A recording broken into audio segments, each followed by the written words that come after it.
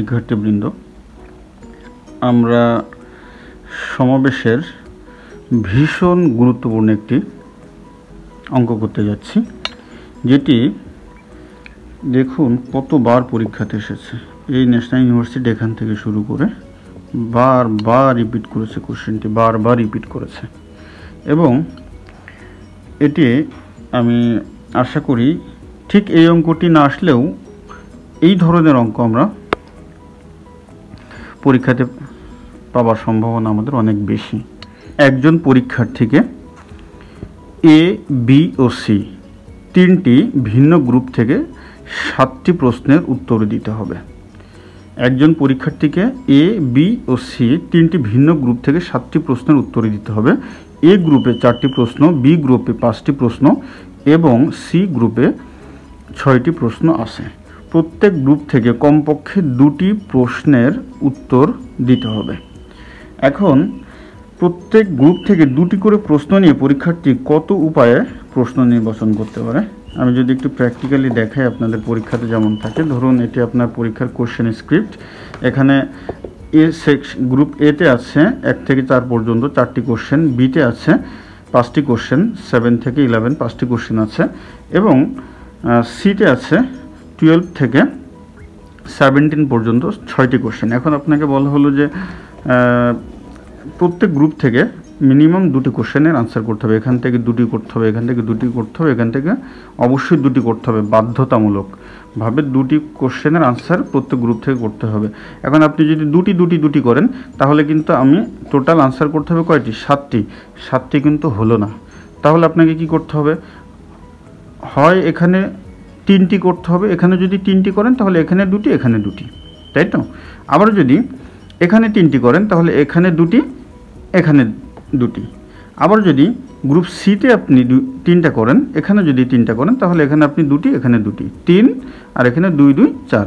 দেখুন এখানে যদি 3 করি আর এখানে 2 2 4 7, তাহলে একবার এ গ্রুপে 3টি করব, একবার বি গ্রুপে 3টি করব, একবার সি গ্রুপে 3টি করব, আর বাকি গ্রুপে আমাকে তো মিনিমাম 2টি করে করতে হবে। তাহলে এই যে 3 এবং 4 মিলে আমাদের 7টি কোশ্চেন হয়ে যাবে। এখন কথা হচ্ছে, এটি কি আমরা ম্যানুয়ালি করতে পারি?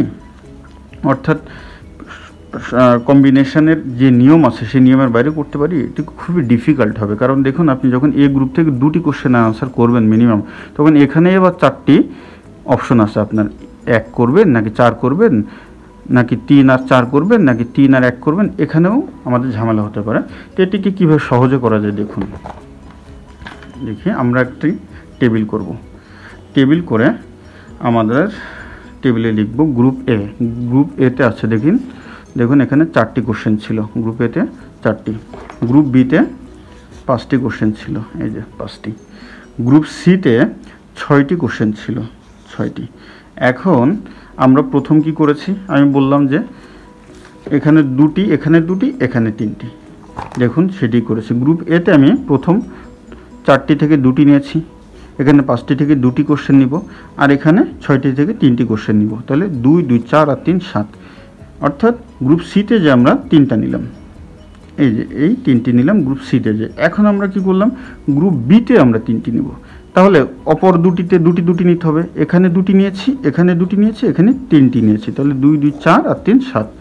এখন কি করব, এখন গ্রুপ এতে আমরা 3টি নিব, তাহলে গ্রুপ এতে যদি 3টা নিই, অপর 2টা আমরা নিব, 2 + 2 4 হয়ে গেল। এখন এটিকে আমরা কম্বিনেশনের নিয়মে কিভাবে নিয়েছি সেটি ক্যালকুলেট করলে আমরা উত্তর পেয়ে যাব খুব সহজে। এখন বলা হচ্ছে মোট নির্বাচন সংখ্যা। এখানে আরেকটি কলাম করলে আমি করে দিতে পারতাম, এর আগের অঙ্ক যেভাবে করেছিলাম, এভাবে করলেও কোনো সমস্যা নেই। মোট নির্বাচন সংখ্যা দেখুন 4C2। কীভাবে 4C2 হলো, আমরা প্রথম কলামে হাত দিই। দেখুন এখানে কি করেছি, 4টি থেকে 2টি নিয়েছি, 4C2। এখানে কি করেছি, 5টি থেকে 2টি নিয়েছি, 5C2। এখানে কি করেছি, 6C3 সরি 6C3। তাহলে আমার প্রথম রো শেষ। এখন হাত দিব দ্বিতীয় রোতে।